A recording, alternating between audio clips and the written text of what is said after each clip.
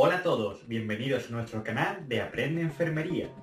Este vídeo va dirigido para aquellas personas que tengan la glucosa alta y quieran reducirla rápidamente. Os voy a dar 5 consejos que seguramente os va a ayudar para reducir la glucosa en vuestra sangre.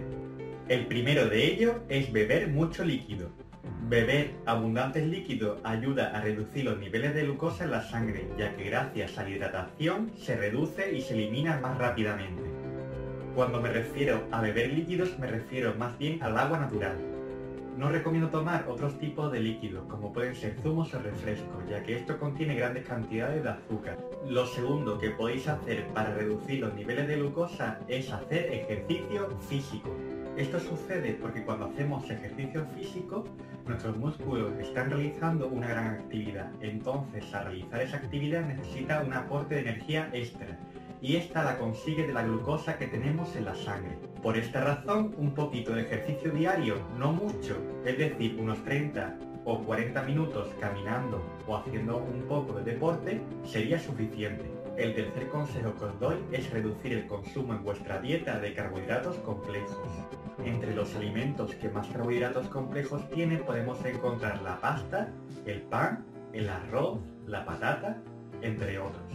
Estos alimentos, como ya sabéis, contienen carbohidratos complejos. Nuestro cuerpo transforma los carbohidratos complejos en azúcares simples, como la glucosa.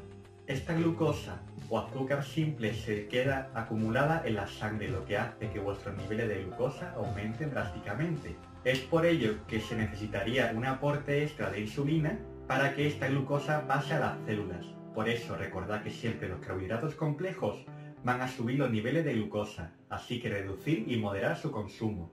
El cuarto consejo que os doy es reducir los niveles de estrés. Está demostrado científicamente que los niveles de estrés aumentan las hormonas como el glucagón o el cortisol. Estas dos hormonas aumentan los niveles de glucosa en la sangre. Es por ello que necesitamos aprender técnicas de relajación para reducir los niveles de estrés y así no aumentar los niveles de glucosa en sangre. Es muy importante. Y por último, si tenéis un pico de glucosa alto, lo más común es utilizar el medio farmacológico. Seguramente, si sois diabéticos, tendréis pautada una dosis de insulina rápida en caso de pico de glucemia. Es por ello que el tratamiento farmacológico sería muy importante utilizar para reducir los niveles de glucemia en sangre. Utilizad la dosis pautada por vuestro médico, y no más. Pues estos son los 5 tips que podéis utilizar para reducir los niveles de glucemia en la sangre. Dejad un fuerte like si os ha gustado, suscribiros al canal y nos vemos en el siguiente. Adiós.